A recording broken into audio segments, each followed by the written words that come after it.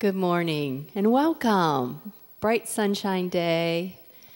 Grateful that you're all here to worship our Lord and Savior. We have a time of fellowship after the service, so please join us for a time of fellowship, coffee and goodies. For those of you that are joining on the internet, we welcome you. Special shout out to Liz Holthouse. She's been joining us on the internet. So Liz, you're here in spirit. We love you, girl. Announcement time. There are some happenings going on this week in the church. We have GEMS this week. GEMS will meet on Wednesday. And men's Bible study meeting on Thursday at 7 o'clock in the fellowship hall. Any other announcements for this week? I know Pastor Terrence has one.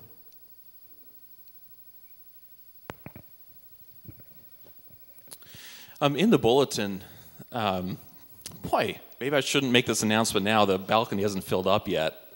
That'll be another 5 minutes, I suppose.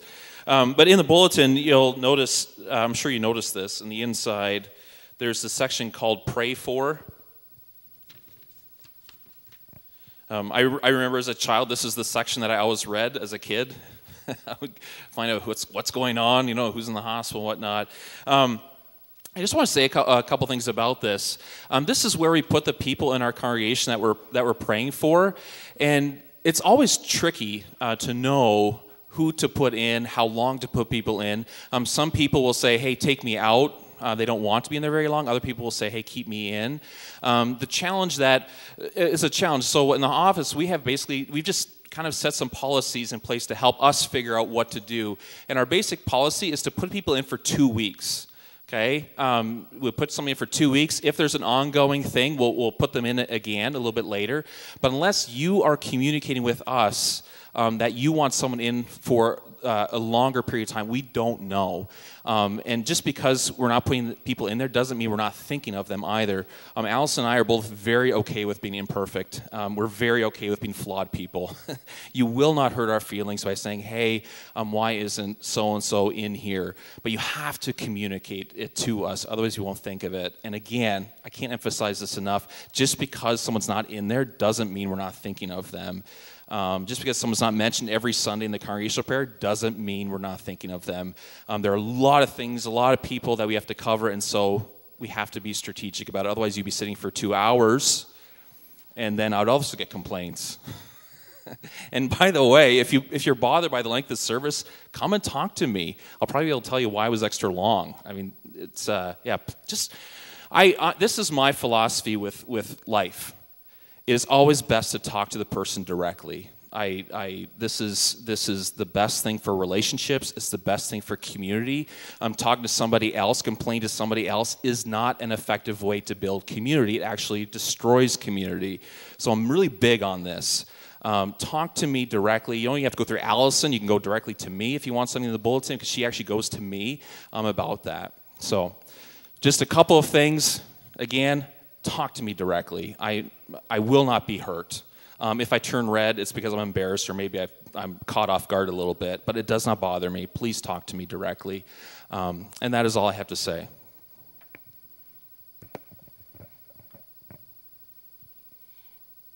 I'm looking through the bulletin, and it says that we still need things for the Hope Center. So the grocery cart is back there. Norma?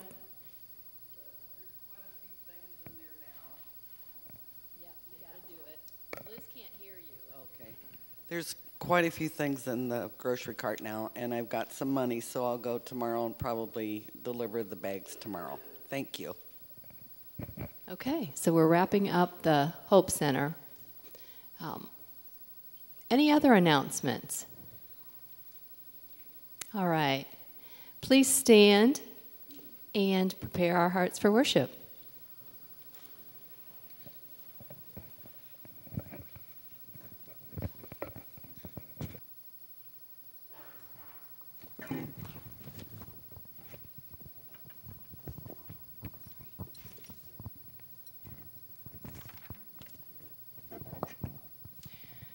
All who thirst, come to the water.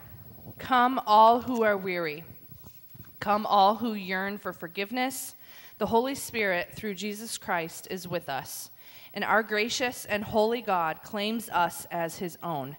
Drink deeply from the well of living water. Join us as we sing, I Will Sing of the Mercies.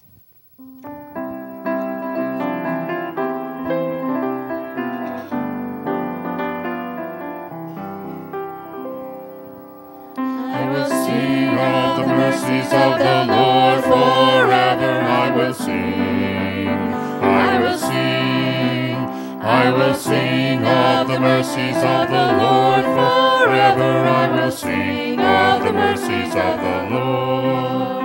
With my mouth will I make known thy faithfulness, thy faithfulness.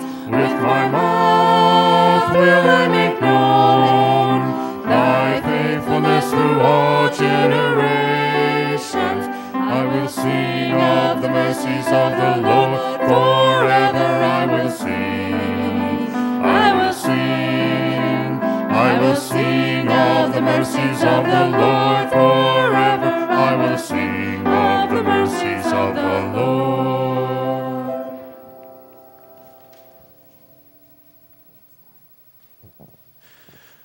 The God who claims us in baptism says, "You are mine." He is the one who greets us this morning and greets us with these words. May the grace of the Lord Jesus Christ and the love of God the Father and the fellowship of the Holy Spirit with you all now and always. Amen. And as God has greeted you, those of you who belong to him, please take a few moments and greet the others around you.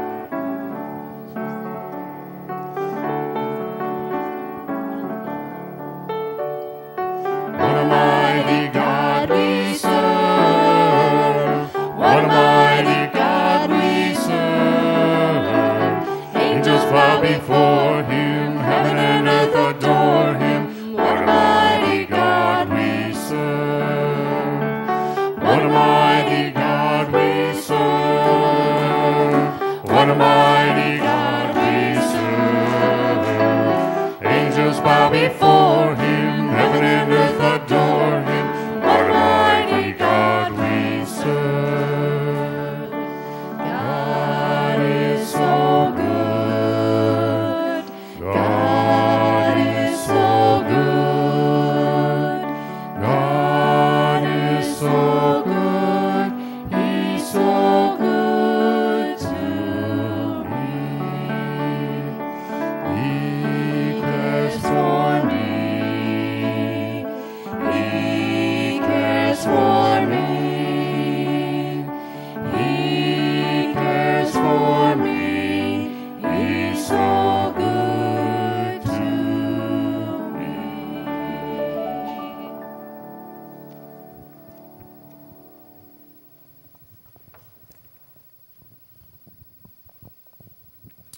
You may be seated.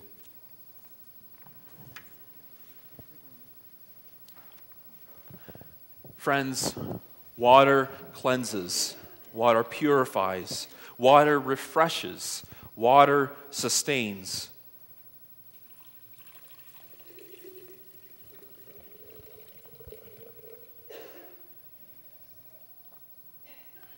Jesus Christ is the living water.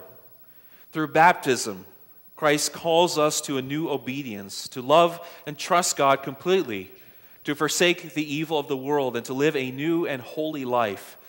Yet when we fall into sin, we do not despair of God's mercy or continue to sin, for baptism is the sign and seal of God's eternal covenant of grace with us. Trusting the promises of our God in our baptism, let us together ask God for his forgiveness, confessing our sins together. Please bow your heads. God of grace, in the wrong we have done and in the good we have not done, we have sinned without knowing it. We have sinned willfully, and we have sinned in weakness. We are sorry. We repent and turn to you. Forgive us and renew our lives through Jesus Christ our Lord. Amen. Hear the good news, people of God. Through the prophet Ezekiel, God speaks a word of grace to us. I will sprinkle clean water on you, and you will be clean. I will cleanse you from all your impurities and from all your idols. I will give you a new heart and put a new spirit in you. I will remove from you your heart of stone and give you a heart of flesh. You will be my people, and I will be your God. People of God, know and trust that in Jesus Christ you are forgiven and you are loved. Thanks be to God. Join us in singing.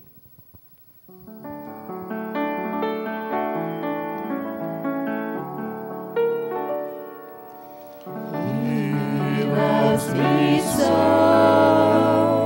He loves me so.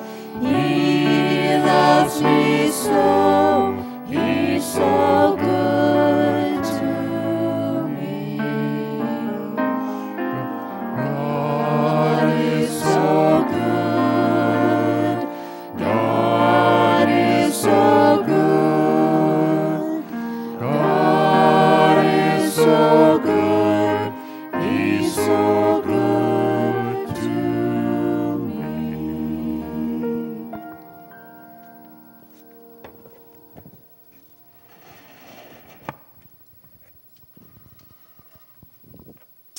This time I'd like to invite the children to come forward for the children's message. See if we have, how many we have.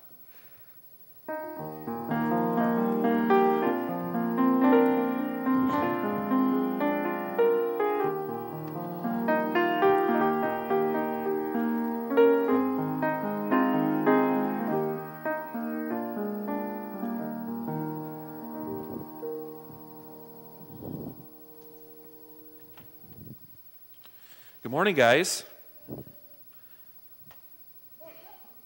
What's this? It's called a tripod. Do you know why it's called a tripod? Because it's what? Because it's a triangle? Huh. I guess that's part of it. What does tri mean? Tri stands for three, and there are three legs. Isn't that cool? And I don't know about the pod thing. So I'm going to put my my drawing board on there. It is not upside down. You can. It's multi-directional. It's sideways. It's sideways, yeah. Hey, do you guys know what? I didn't know this till I came to church, but it's St. Patty's Day. Did you know that? Yeah.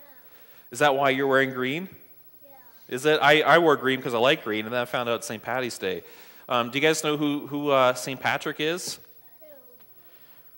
Does anyone know the story of St. Patrick? No? No.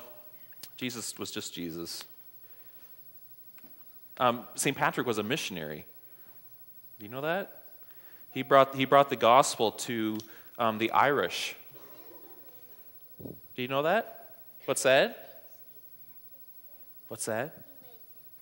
No, today we celebrate him and he was a missionary. He went to Ireland. He was actually a prisoner there. He escaped, and then he decided to go back and bring the gospel. He spent the rest of his life bringing the gospel to the people of Ireland. So that's St. Patrick's Day. All right, guys, I'm going to draw a picture for you. Hey, this morning we are reading a story, and it's a story about the Israelites who crossed the Red Sea. Have any of you heard of that story before? No? Maybe? It's a pretty good story. Maybe you go home today and you can ask your parents to read it to you, okay? And in this story, God tells his people, he says, or actually Moses tells the people, he says, your Lord will fight for you, and you just have to stand still. Okay? So it says the Lord, so God will fight for you. You just have to stand still. What does that mean? Do you have to fight? No. Who's doing the fighting? The Lord, God, Jesus, yeah. All right, so I'm going to draw you this picture.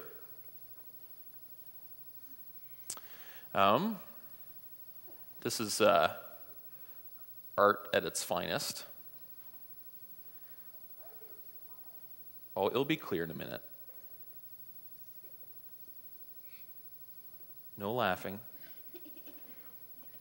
I'll draw a belt. See, this is how much attention. I'll give the person a belt buckle. How about? Hey.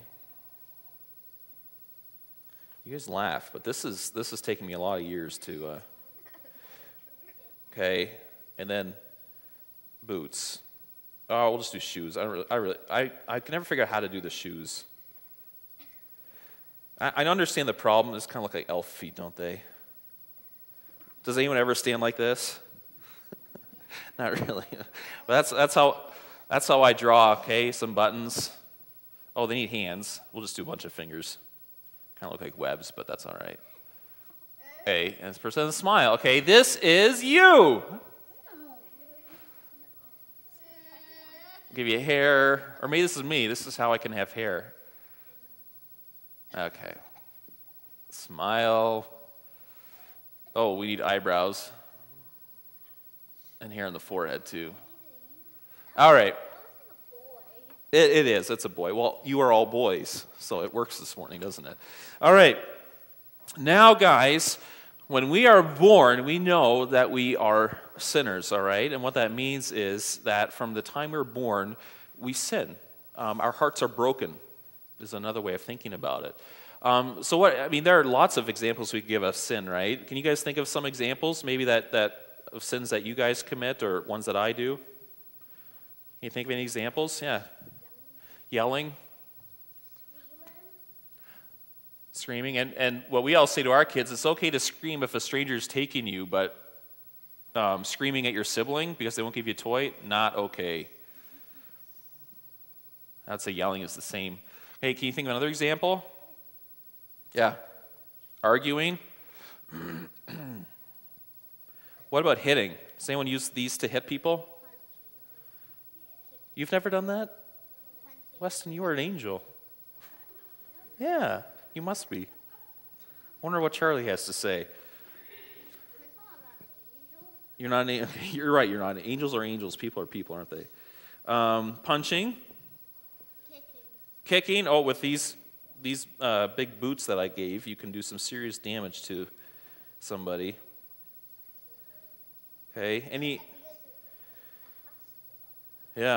other sins, maybe? I have a list here. I should maybe look at it. Go ahead, guys. Pushing. Okay. Any other examples? Saying something mean. All right. I think we've done pretty well. So when we do these things, right? What do we deserve? Some punishment. Yes, I'm glad you're good.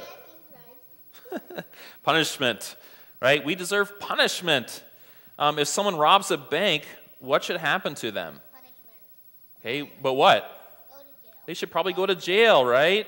That's their punishment. Yeah, see the jail cell. But sometimes your mom and dad put you in the corner. Your mom and dad put you in the corner. It's kind of like jail, isn't it? Yeah. So when we do bad things, we should be punished. Do you guys know what the punishment is for sin against God? It's more severe than the things you guys than we've talked about. Does anyone know? Yeah. Go ahead. It is. It's death. Yeah. Because we have sinned, we actually deserve death. Doesn't it sound a little bit much? Sounds a little bit more serious than really. I mean, just because I punched my brother, I don't deserve to die, right? But what God says, these sins are not just against the people we hurt, they're against Him. And they're us saying, God, we don't need you. And the punishment for that is death. Now, guys, there is a story that I know you guys know where Jesus fought for us. Do you remember how I said what God said to the Israelites, or what Moses said? He said, who would fight for them? Who did he say would fight for them? He said the Lord, God, right? And what did they have to do? Nothing, right? They just had to stand still. There's another story where the exact same thing happens. Do you guys recognize that? Yeah. Who was there on the cross? Jesus. Was I on the cross? Were you on the cross? No, none of us were. It was Jesus. And you know who he was fighting? He was fighting the death. The thing that we deserve. He beat death up. Wouldn't that be fun to watch? Someone beat death up. Yeah. He crushed him. He destroyed death. And what did we have to do? Nothing. Absolutely nothing. And him doing that, this is what happened, guys. All of these things, right? All of them were taken care of. And most importantly, guys, the punishment was gone now. He was punished for us. Can you guys imagine if in your house you did something wrong and your mom, instead of sending you to your room, went to the room for you? That'd be a little weird, wouldn't it? Can you imagine you just hit your sibling and your mom says, you're in trouble. The punishment is you have to go to your room, but I am going to go for you. Has your mom ever done that? No. Wouldn't it be weird? That's exactly what Jesus did. He said, I'm going to take your punishment for you. He saved us, yeah. Because if we would have died, that would have been it. No more living. We'd be gone forever. I did erase his boot a little bit. I ripped it? Oh. Let's say a prayer, guys. And there's children's worship, so you can go down for children's worship right after this, okay? All right, let's pray. Jesus, you fought for us, and you beat death up. You crushed death. You did that so that we would not have to die. You took our punishment for us, and we're so grateful for that. And as we get older and older, help us to always remember this, that you saved us by grace. It wasn't us. We didn't save ourselves. We did not even have to help you save us. You did all of the work, and we just had to stand still. Help us to remember this always. In your name we pray, Jesus. Amen. All right, guys. You can take a candy. There are suckers on top, but then there are some other things on the bottom, okay? Take one, and then you can go downstairs. You can dig a little bit if you want to.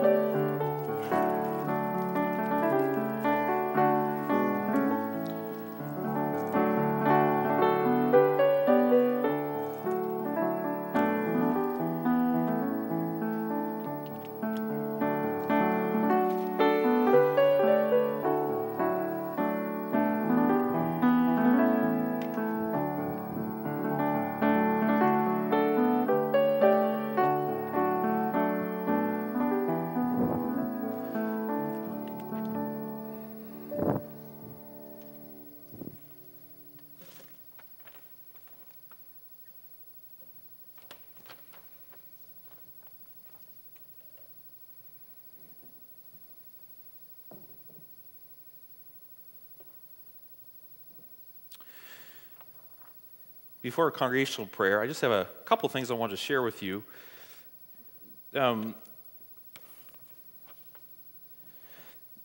Basically, I'm looking for your prayers, my wife and I. Many of you know we visited a church in Essex, Ontario, which is about 2.5 hours north of here, a month ago maybe.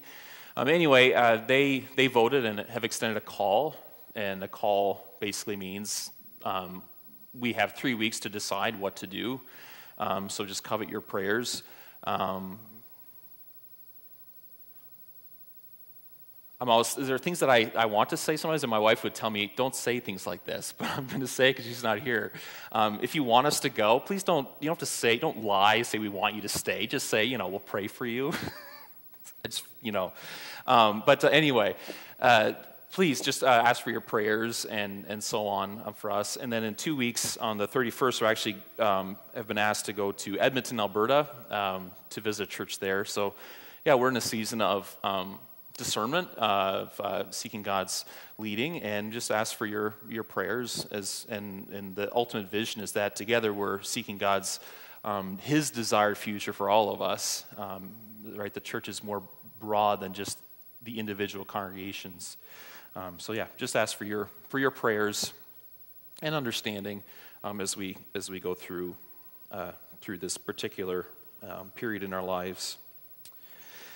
With that, please join with me in our congregational prayer.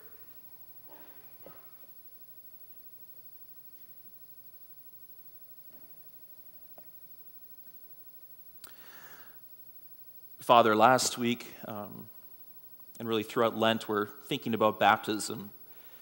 This is a sacrament that you've given us. You did not give it for your sake so that you could be able to distinguish who is yours and who is not. You did it for our sake, so we would know, so we would remember.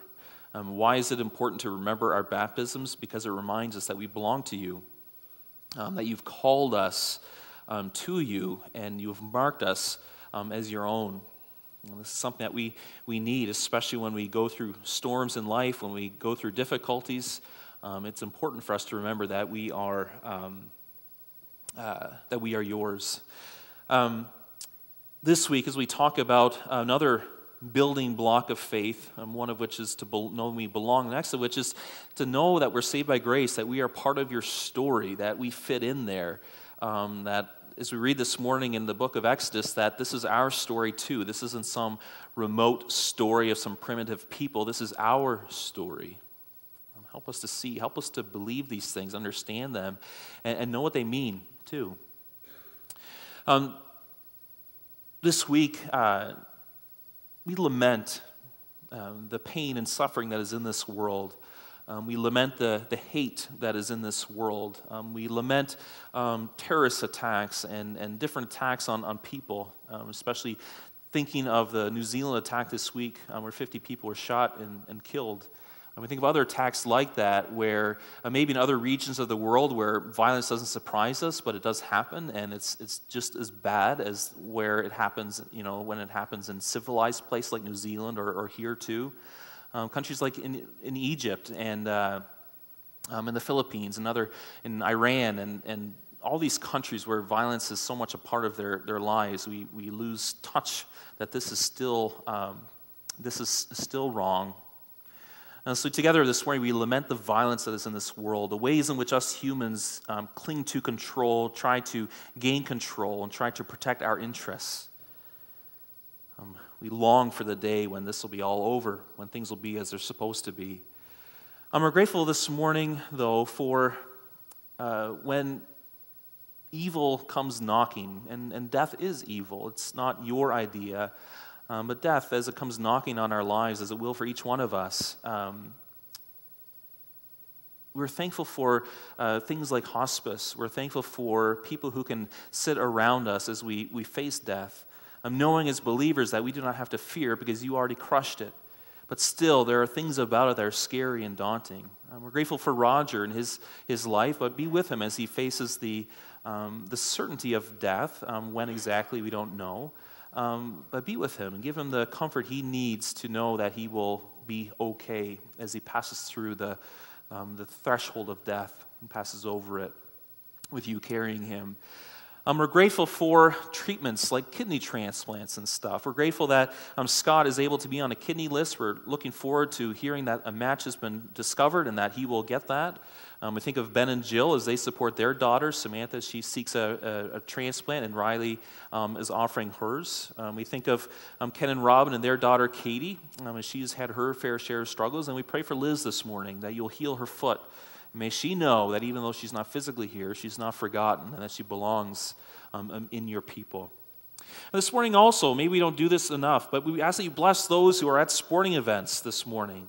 We ask that you bless them in their interactions with fellow parents, officials, teammates. While we wish these events were not on Sundays, they are. Help us to be wise as we engage with culture so that we can be light and salt wherever we are. Even if it's at an event on a Sunday morning when we feel the pressures, maybe even it bothers us a little bit inside, thinking we should be at church. Help us to see that you are sovereign over all these realms, wherever we are.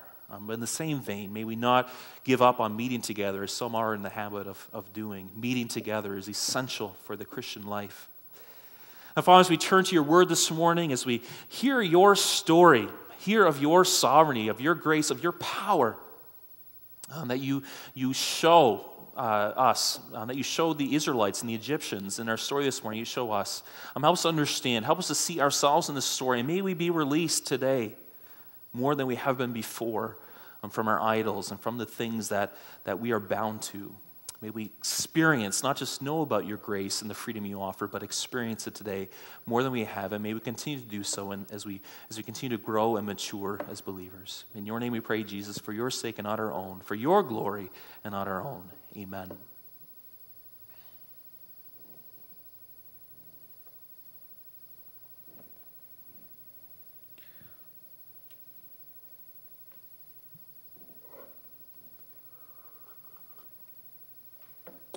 This time, I'd like to ask you to open up your Bibles as I throw things on the floor here.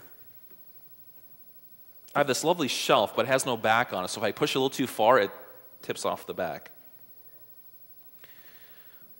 It's a design flaw. Just to make sure I don't tip my cup over, because then Ken and Steve will be upset with me for ruining the electronic things.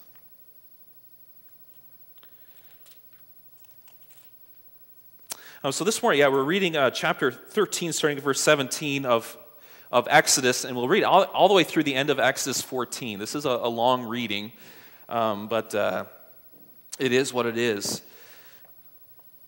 So it's found on page 107 in your pew Bibles. It'll be on the screen, and as always, please feel free just to listen if that works better for you.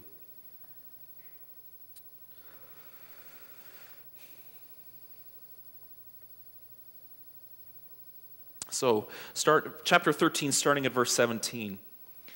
When Pharaoh let the people go, God did not lead them on the road through the Philistine country, though that was shorter. For God said if they face war, they might change their minds and return to Egypt. So God led the people around by the desert road toward the Red Sea. The Israelites went up out of Egypt armed for battle. Moses took the bones of Joseph with him because Joseph had made the sons of Israel swear an oath. He had said, God will surely come to your aid, and then you must carry my bones up with you from this place. So after leaving Succoth, they camped at Etham on the edge of the desert. By day the Lord went ahead of them in a pillar of cloud to guide them on their way, and by night in a pillar of fire to give them light, so that they could travel by day or night. Neither the pillar of cloud by day nor the pillar of fire by night left its place in front of the people. Then the Lord said to Moses, tell the Israelites to turn back and encamp near Pi-hahiroth, between Migdol and the sea. They are to encamp by the sea directly opposite Baal-zephon. Pharaoh will think the Israelites are wandering around the land in confusion, hemmed in by the desert. And I will harden Pharaoh's heart, and he will pursue them, but I will gain glory for myself through Pharaoh and all his army, and the Egyptians will know that I am the Lord. So the Israelites did this. When the king of Egypt was told that the people had fled, Pharaoh and his officials changed their minds about them and said, what have we done? We have let the Israelites go and have lost their services. So he had his chariot made ready and took his army with him. He took 600 of the best chariots, along with all the other chariots of Egypt, with officers over all of them. The Lord hardened the heart of Pharaoh king of Egypt, so that he pursued the Israelites who were marching out boldly. The Egyptians, all Pharaoh's horses and chariots, horsemen and troops, pursued the Israelites and overtook them as they camped by the sea near Pi-hahiroth, opposite Baal-zephon. As Pharaoh approached, the Israelites looked up, and there were the Egyptians marching after him. They were terrified and cried out to the Lord. They said to Moses, was it because there were no graves in Egypt that you brought us to the desert to die? What have you done to us by bringing us out of Egypt? Didn't we say to you in Egypt, leave us alone? Let us serve the Egyptians? It would have been better for us to serve the Egyptians than to die in the desert." Moses answered the people, "Do not be afraid. Stand firm, and you will see the deliverance the Lord will bring you today. The Egyptians you see today will never see again. The Lord will fight for you. You need only to be still." Then the Lord said to Moses, "Why are you crying out to me?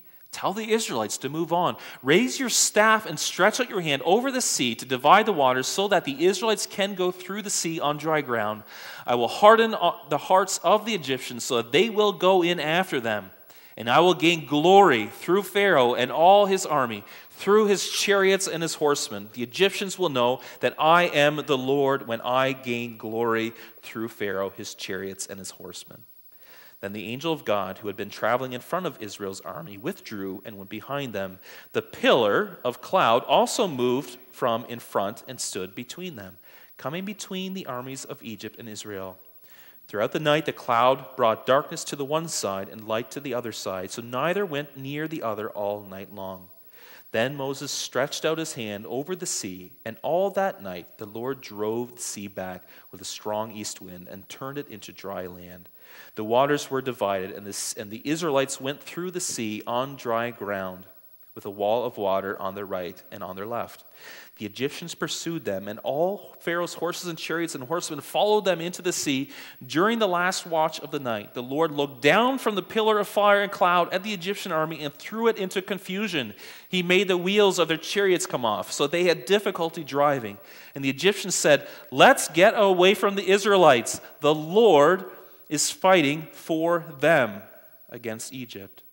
Then the Lord said to Moses, "Stretch out your hand over the sea so the waters may flow back from over the Egyptians and their chariots and horsemen." Moses stretched out his hand over the sea, and at daybreak the sea went back to its place. The Egyptians were fleeing toward it, and the Lord swept them into the sea. The water flowed back and covered the chariots and horsemen, the entire army of Pharaoh that had followed the Israelites into the sea. Not one of them survived. But the Israelites went through the sea on dry ground with a wall of water on their right and on their left. That day, the Lord saved Israel from the hands of the Egyptians. And Israel saw the Egyptians lying dead on the shore. And when the Israelites saw the great power the Lord displayed against the Egyptians, the people feared the Lord and put their trust in him and in Moses, his servant. Friends, this is the word of the Lord. That's a long story.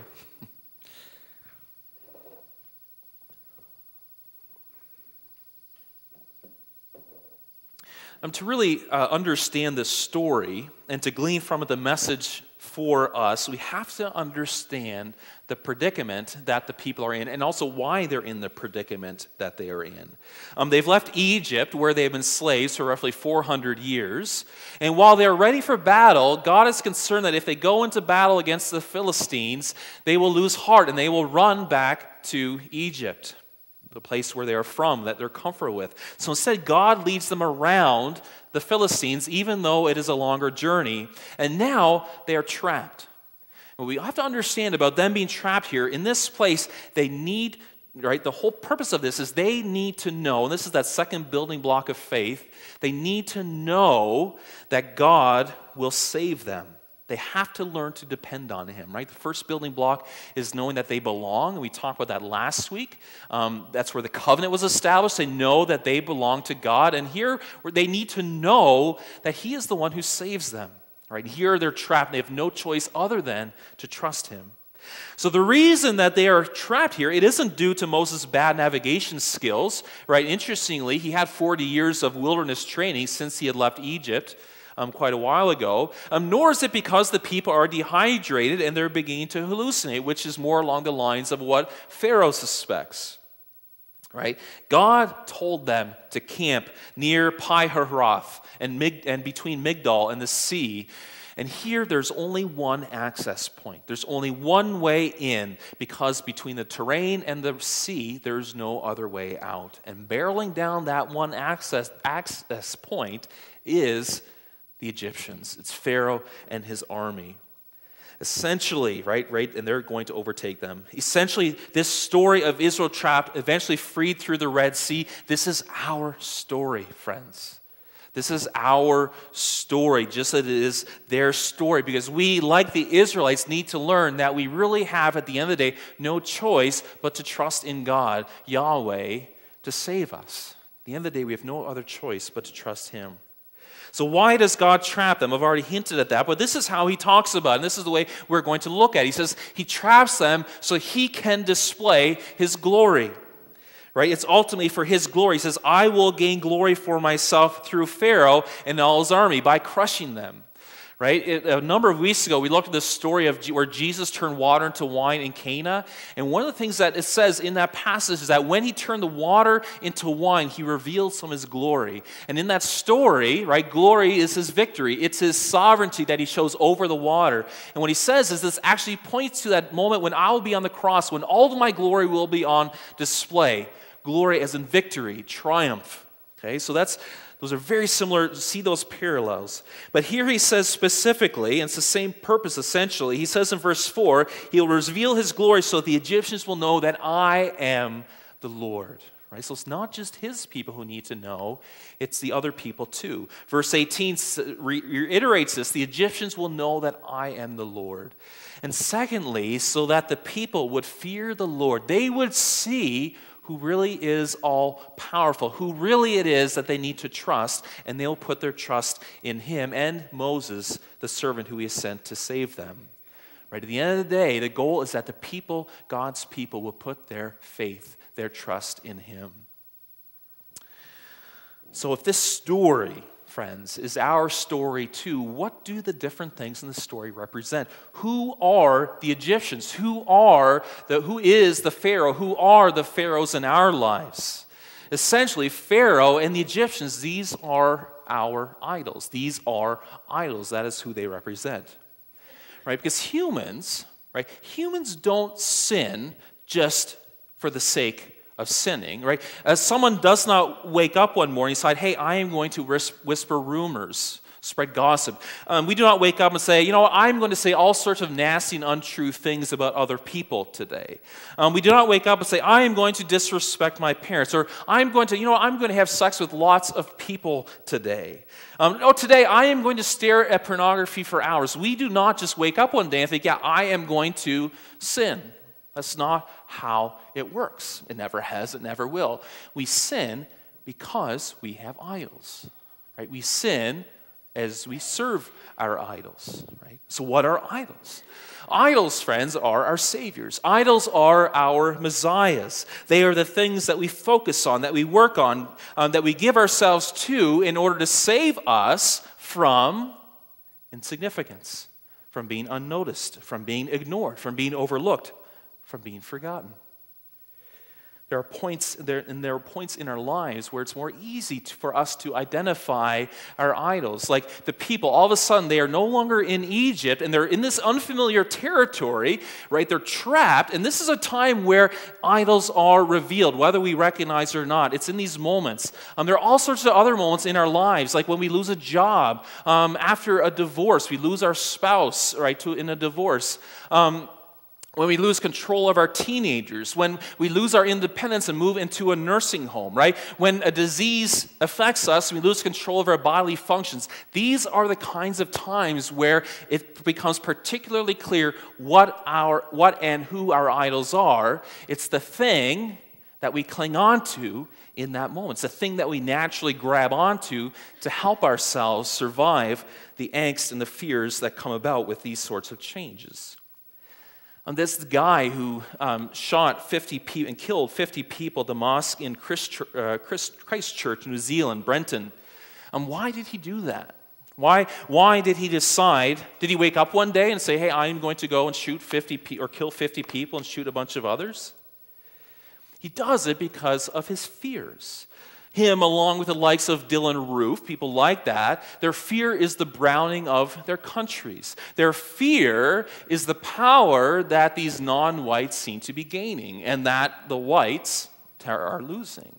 And so for people like Roof and Tarrant, or this Brenton guy, 9/11 and attacks like that, like the attack on the church in the Philippines a couple months ago, or like any other attacks on Christians, these serve as things, these are catalysts.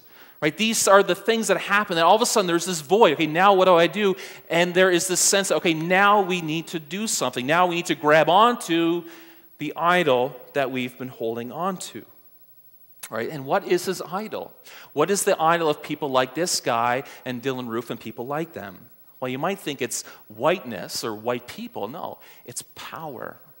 Power is the idol that he clings onto, and he attacks those he perceives to be a threat to his power. Okay, that's how idol is working in his life. Our idols, friends, they always give us hope. They always give us purpose, right? They give us a purpose, to something to live for. They give us meaning in life, right? They always give us a sense of hope, and they always give us a sense of belonging, right? They save us. That's why we cling on to them. Right, and idols are typically good things. It's not a bad thing to have power, right? All humans need a certain measure of power. In the social work world, they talk about empowering people who don't have power. Power is not a bad thing, but when it becomes an ultimate thing, it's a bad thing. And this is true for all idols, right? They're typically good things that we make into ultimate things. And the sin. So where does sin enter the picture? The sin is the things, or the sins are the things that we do to protect our idol and to get from our idol what it offers us. That's where sin enters the picture. I just gave you an example here of for this white nationalist guy, what he does to protect his idol of power. He kills, right? That's the sin. That's what he's doing to protect his idol.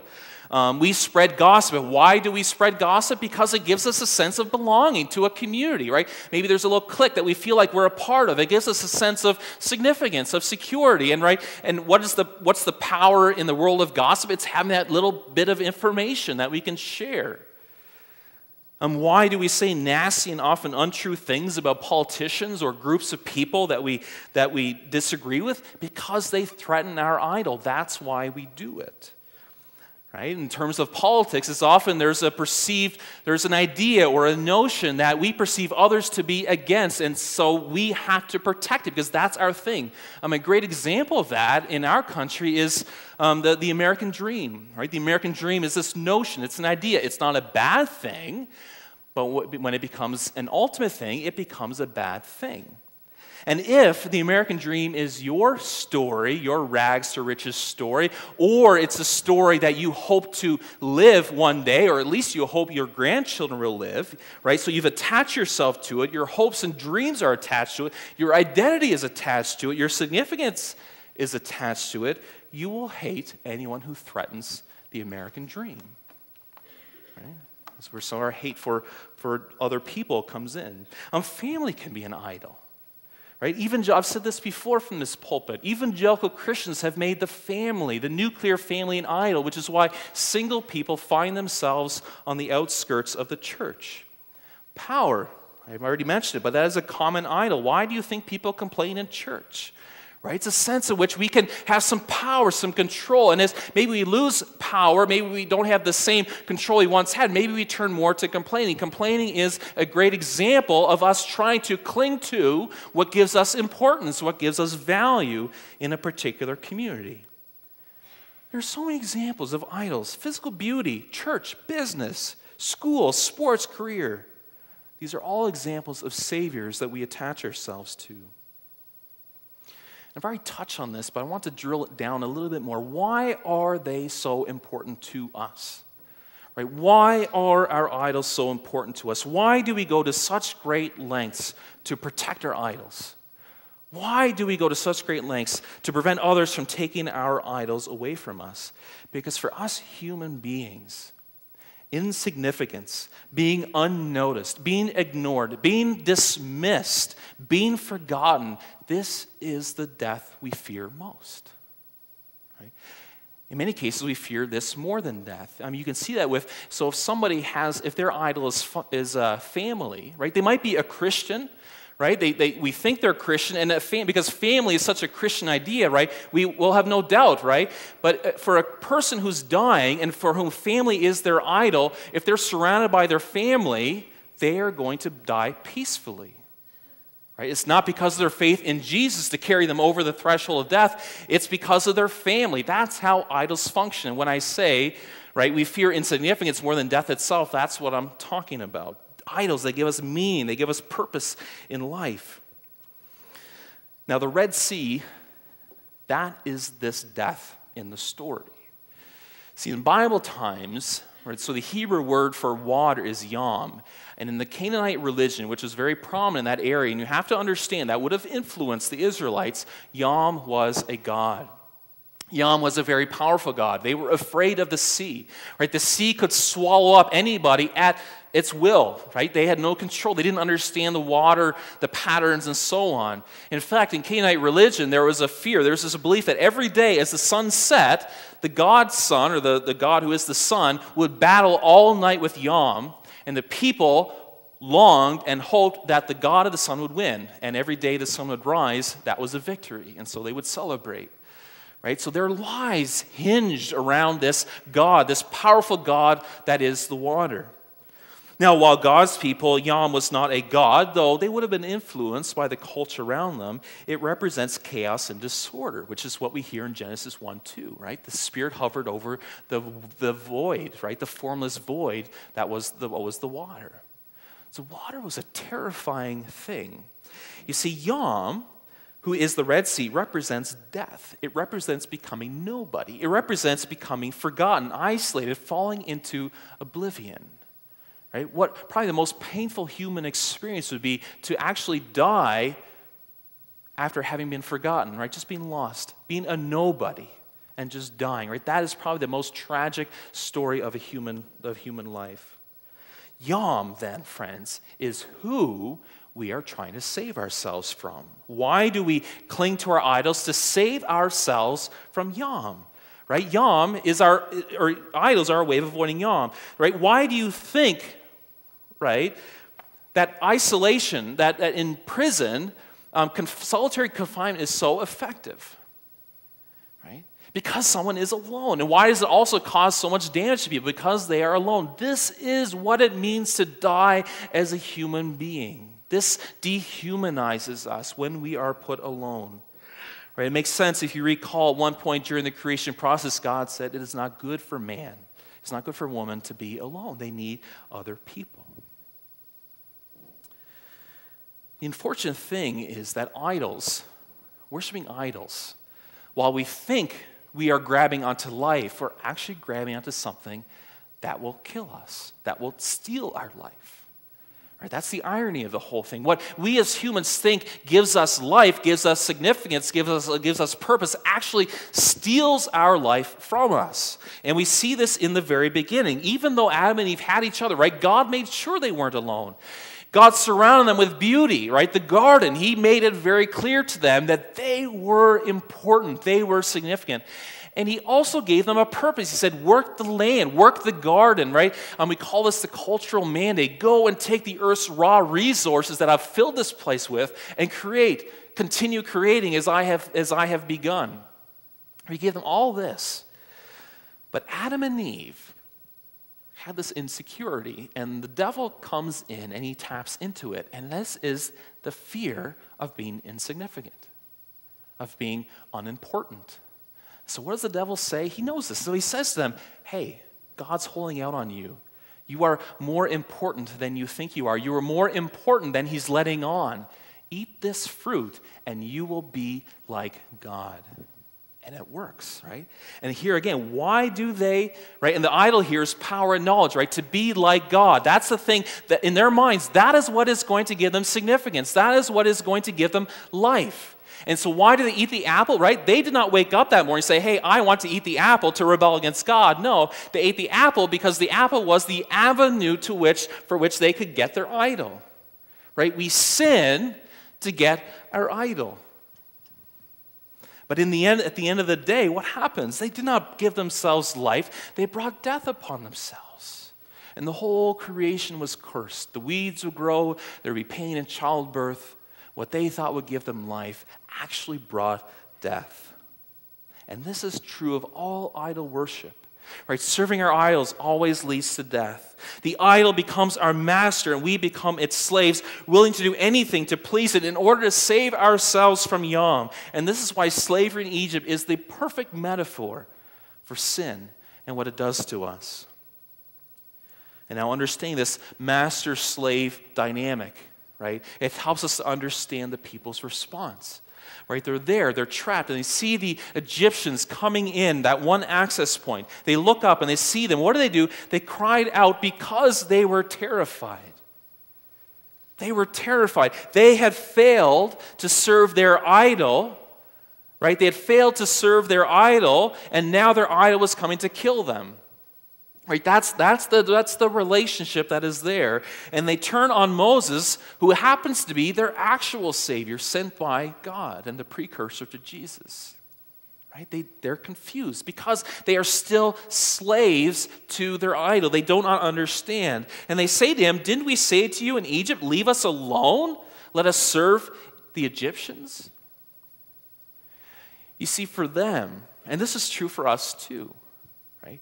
Being slaves to Pharaoh and for us, to our idols, being slaves is better than having no control and having to trust God. Right? Because see, with idols, we are in control, or at least we feel like we're in control. We're the ones who can maneuver, can manipulate the idol to get what we want out of it. And we really like that. We really like having control. So it goes against our grain, this idea to trust someone we can't see, and for them, who has now trapped them intentionally. Trusting is really, really hard for us. And I think that's why, by the way, Joseph said, "Take my bones with you." Right? The bones would remind him that God had delivered them. He had delivered Joseph. He had delivered them from Egypt, and he would deliver them again. This is the remembering part, the belonging and remembering part. But like Israel, after being rescued, still trust their former owner more than their new one, we do the very same thing. Right? Have you ever wondered why, as a Christian, you keep on sinning? Does it drive you nuts? Right? You try and you try and you try and you try again to stop and you can't. Does it ever bother you? I know it bothers me. I mean, I've accepted it because it seems to be true. But why does this happen? It's because we haven't let go of our idols yet.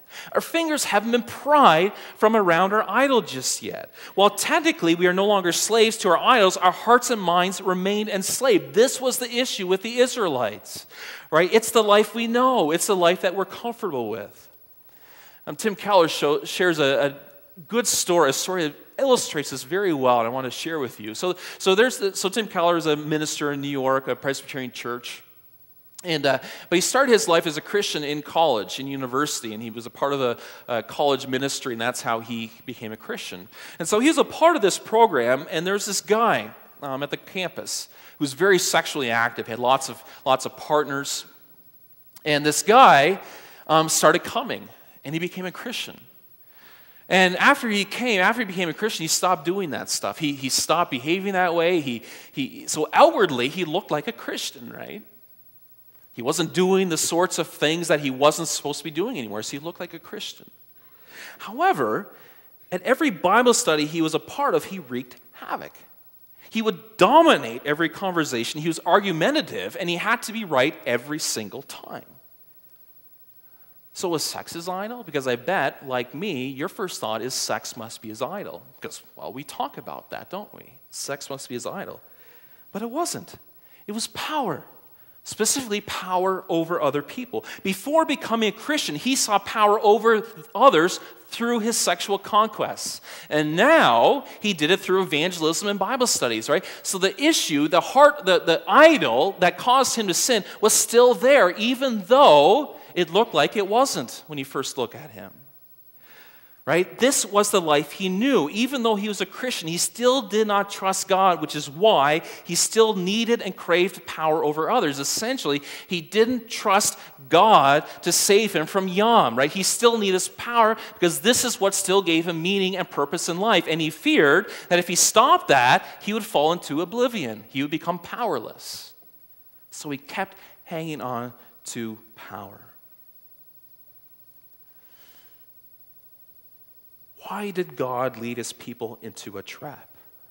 Right, that was the question I asked earlier. Why did he lead his people into a trap? Well, it's ultimately to reveal his glory and his power, right? The power that delivers his people. It was so that the Egyptians, the idols, the slave masters would know who God is. And friends, he accomplishes this. At the end of the story, there's no doubt who he is, what he is like, and what he's capable of. He moves the pillar of cloud that had been in front of them to their backs, between the Egyptians and themselves. That's what he first does. So all throughout the night, they are safe. Trapped, but they are safe. Then he sends a strong east wind to drive back the water, to separate. It is said that that path through the Red Sea was roughly a half a mile wide, because these are a lot of people that have to travel through there in one night. So it's quite wide. He dries that ground out so that they can travel and not get stuck in the wet sand and mud. And then as the Egyptians begin pursuing them onto the dry seabed, from the pillar of fire and cloud, God looks down on them, friends. And this is not just a look like I see you. This is a look that sends them into confusion. Right? With this look came torrents of rain, lightning, and thunder. The dry seabed becomes soft again, clogging the wheels on the chariots, causing the wheels to fall off, causing the horses to stumble, the people to fall over themselves. And this is so important that we hear this part of the story. What do the Egyptians say? They say, let's go get away. Their Lord is fighting for them. Right? The idol recognizes, the idol knows that they have lost, right? Which is why they cling, why they try so very hard, because they know they're fighting a losing battle. At this point, they have surrendered to the Lord. They know he is more powerful than them. They say, the Lord is fighting for them. Let's get out of here. They know who is doing this, that someone is doing it on behalf of the Israelites. Then, of course, Moses stretches out his hands once more, and the water comes crashing on Pharaoh's army, killing all of them. Right? Total victory. Total victory. The Lord God, Yahweh, shows himself to be more powerful than the mighty Pharaoh and his army, to be more powerful than your idols, than my idols. Right? The things we cling to not only lead to death instead of life, but that he does the very thing we hope our idols will give us. Better than our idols can give us. Life, significance, importance, value, purpose. Where idols ultimately cannot do this. It's not lasting, right? If it's power for this, just this picture of this young man, what if power is his idol, right? As soon as he's impotent, he can no longer go on these sexual escapades. And even though he's now using his power to argue over people, what is going to happen if he loses his voice? What if he loses his mind, right? God is the only one who can give us lasting, permanent significance, value, and purpose. And what did they have to say? Right? What did the idols have to say? Nothing. What did the people have to do? Right? This is for us too. Nothing. They did nothing. Moses said, do not be afraid. Stand firm, and you will see the deliverance the Lord will bring you today. The Lord will fight for you. You need only to be still. This is what Jesus did for us on the cross and through his resurrection. There he revealed his glory, his power, his sovereignty, right? He made a mockery of the enemy of death. He defeated it. He crushed it, right? And what did we have to do? Nothing. We just had to be still, right? We are saved not on our own, by our own works, but by the work that he has already done. Jesus has already proven our idols impotent and barren. He has exposed our idols for who they are, slave masters. And what they do, bring death, the very thing we're trying to avoid. And why do the Israelites have to travel through Yom now? That's the next question. Why do we have to be sprinkled or be immersed in water? The baptism waters, right? These represent us being buried with Jesus. Why do they have to go through Yom? And I think one possible response will be, well, they need to know that they can survive it, right? To build confidence. That's not it. It's not that they can believe in themselves more. That's not why. It's because the old person, the old creation, the you that has loved, that has worshiped your idols needs to die. Right? The people, their dependence, their trust on the Egyptians to provide them life and meaning and purpose had to die. That's why they had to travel through the Red Sea. That part of them had to die. That's why we are baptized. That part of us has to die. And friends, this is why suffering is a major part of the Christian life. Right? We're opposed to suffering, and often the Christianity gets mixed in with this notion that we don't have to suffer. But the life of a Christian is a life of suffering, and this is why. Because part of you, the old you, has to die, and that's not fun. That's not easy. Baptism tells us that our idols no longer have control over us other than the control we may allow them to have. The enemy already knows whose we are, and he has no more power over us other than, friends, the power we allow him to have.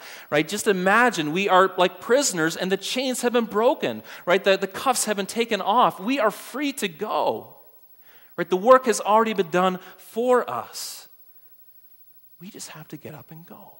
That's the position of the Israelites. They've been freed from the Egyptians, but now they have to live this new life out. They need to die to their old dependence, and we do too. That's the prison we still sometimes find ourselves in, this dependence, this commitment to our idols, and we do not have to do that anymore because we already have all the significance, all the purpose, all the value we will ever need in this life.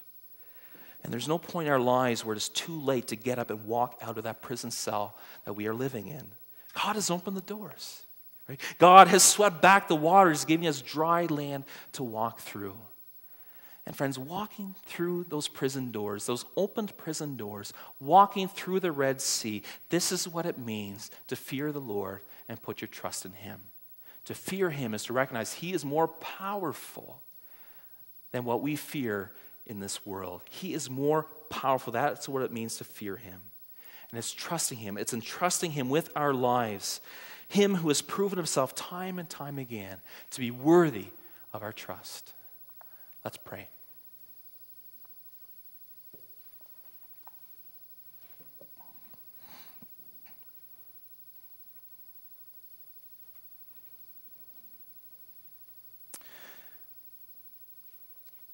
Jesus, while we can enjoy the benefits of your saving work on the cross,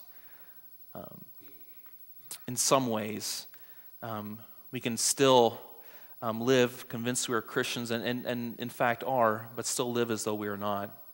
In many ways, this is the tragedy of the Christian church.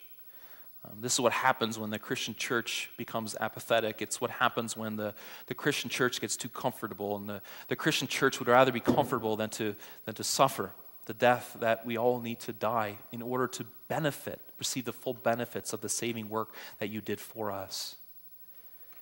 Father, may each of us this morning be on a journey where we are open and we are recognizing the idols that might be in our lives yet. Those old things that we are comfortable working with, the things that we feel like we can manipulate and control to give us some sense of meaning and purpose in life. May we all be in a journey where we're recognizing those things. May we all be in a journey where we're open to you showing us these things, because at the end of the day, we can't really see them on our own. May we be open to other Christians, other believers, helping us to see these things. We are not little islands and just in relationship with you. We are a people, and you've given us each other to help us see these things. So may we be open. May you take away our pride so we may be able to listen to our friends, our brothers and sisters in Christ in this community and on the other side of the world. Sometimes they're the ones who can best see the truth about us. Jesus, you did not intend for us to have a life that has a little bit of joy. You intended us to have a life that's full of joy, that's overflowing with joy. And may we experience that more and more. May we believe that more and more to be true. And may we long and yearn for that, this life that you have made available to us right here and now. In your name we pray. Amen.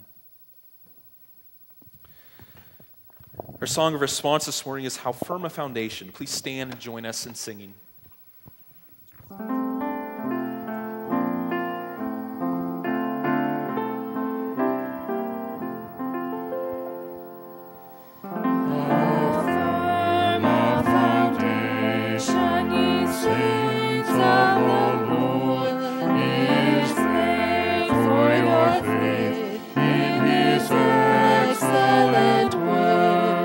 What more can he say?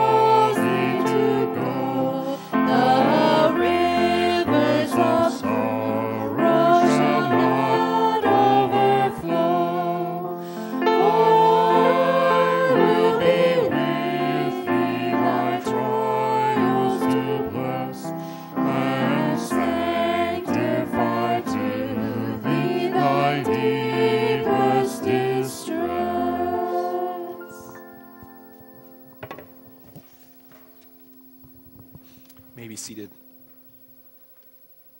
At this point, we have an opportunity to respond to the good news by letting go of our money. One of the things that we use to worship our idols, in fact.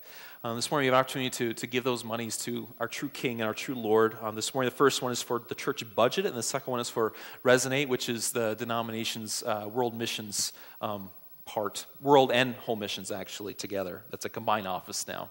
But that's what that's for. This time, the deacons will come forward and receive that.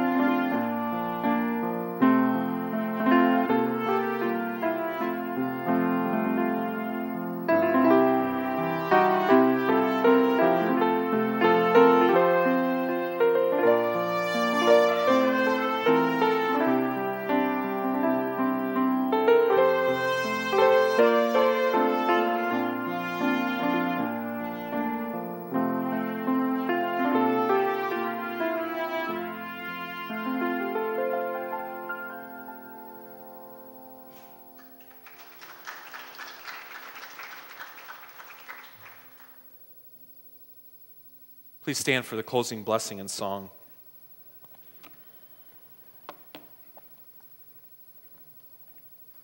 After the blessing, we'll sing God So Loved the World, but before we do that, hear God's parting blessing. May the Lord bless you and keep you. May the Lord cause his face to shine upon you and be gracious to you. The Lord turn his face toward you and give you peace. Amen.